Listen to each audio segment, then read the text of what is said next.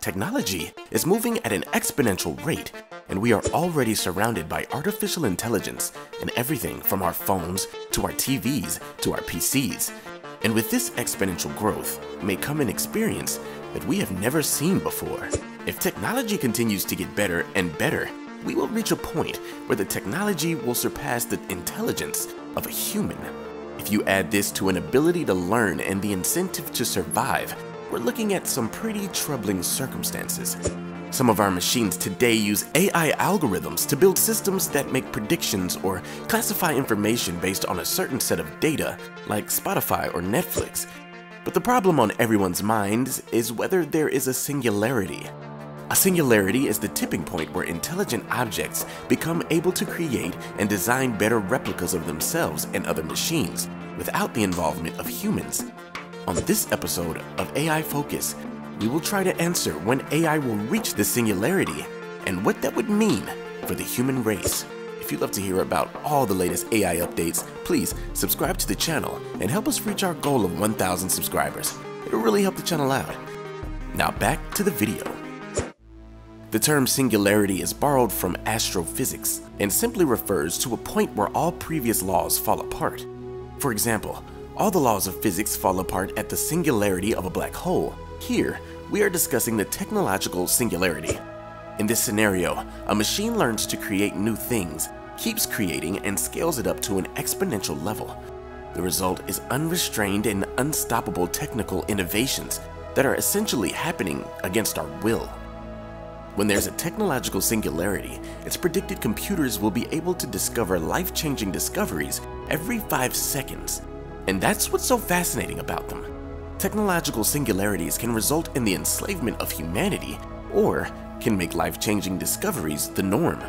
According to this idea, this development will occur at breakneck speeds and will possibly blur the lines between people and robots. But what leads to technological singularity? The answer is the creation of a machine with the cognitive and functional capabilities of a real person. This could be the last invention made by humans, with only 2 outcomes: complete devastation or utter prosperity. There are 3 factors that could lead us to this all-powerful machine. The first is progress in computing power. About every 2 years, hardware computational capability improves. Graphic processing units, or GPUs, are enhanced by doubling, and machines are able to identify patterns and a wide range of information thanks to this enormous computational capacity. The second factor that can lead to the singularity is the availability of labeled data. All of our devices are becoming smarter thanks to IoT, or Internet of Things. The online world keeps track of our entire activity and stores it. This includes our buying habits, taste in music, and entertainment. Programs are trained using this data to become better at certain activities. The third factor is the way of training a program. Machines can learn on their own primarily through reinforced learning, which is a subcategory of machine learning. Artificial neural networks are used to train programs to create intelligent algorithms without the need for manual coding. And they're used in many of today's popular apps and self-driving cars. These are the tools super intelligent machines could use to develop even more intelligence and then possibly turn against us and destroy humanity. If this happened, we'd be powerless to stop it. Scientists decided to look at humans and how we treat less intelligent species in order to predict how AI would treat us if it became more intelligent. But it doesn't take a scientist to know how that turned out. We've just now started treating monkeys ethically after running various tests on them, caging them up and killing them. For another haunting perspective, Sam Harris provides the analogy of the human and the ant. We don't hate ants and set out to kill them, and we may even step over them if we see them outside. But whenever there are ants in your house gathering up over some dry juice you spilled, I bet you destroyed them without a second thought, didn't you? Maybe it will be more like when man first discovered fire. It was a life-changing discovery that paved the way for technology and modern life as a whole, but it has also caused a lot of death and pain as well. But we've learned from the damage, and we have created safety precautions like fire escapes and fire extinguishers to protect ourselves. AI might need the same precautions. But how do we know when the singularity has been reached? To answer that, first we'd have to ask the question, what is consciousness? Problem is, we don't have the answer to that either. On the bright side, this could trigger a modern renaissance. in which we reach back to the more philosophical side of life as we try to learn as much as we can about the human experience. Only our smartest modern minds like Stephen Hawking, Elon Musk, and Bill Gates have warned us about the singularity. But if that's not enough to convince you, Ray Kurzweil, Google's director of engineering, stated that the next 30 years will mark the growth of technological singularity. And he has a great track record when it comes to predicting future technological trends. He says 2045 will be the year that the singularity takes over human jobs. And he calculated this using price-performance calculations per consistent dollar. He plotted these numbers between 1980 and 2050, and by 2015, those numbers were where he predicted they would be. As mentioned before, the singularity will likely blur the lines between humans and AI. This is because some believe human brains will be cloned or removed and placed into immortal robots, where the person will live forever. Then there's the theory that machines will create robots for their very own. Essentially, robots would only be focused on their goals, and it's likely humans won't be a part of their plans. They might see us as destructive and useless.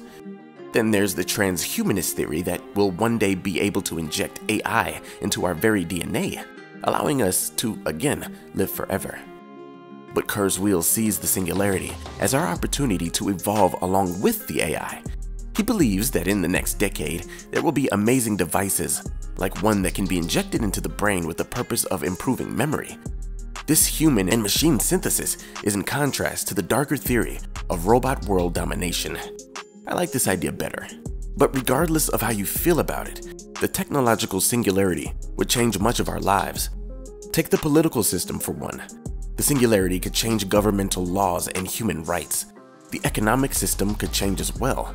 Humans wouldn't be required to work, as robots would take over all the tasks. Maybe this would free us up to engage in our creative pursuits just because it's what we want to do. Perhaps the singularity would replace money altogether with something more efficient, making money less important. It's a two-sided coin, singularity. It's both a chance of existential crisis and a chance of existential opportunity.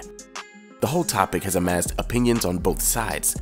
Some are absolutely crapping their pants, while others think that it's a good thing. A superintelligence could come up with new ways to tackle energy production, transportation, or even global warming. It could bring never-before-seen prosperity to the world. Regardless, the singularity will start slow and only become more and more powerful. So the moral of the story is for engineers to clearly create boundaries between AI and people as machine learning improves. It would be ideal if we could ensure we develop technology with ethical practices instead of using it to spy and scam like we're doing currently. Or maybe we should just improve our own intelligence as humans. As for now, all we can do is live in the present and enjoy the ride. If you enjoyed this, please subscribe to the channel and click a video to watch something you haven't seen. Thanks for visiting AI Focus.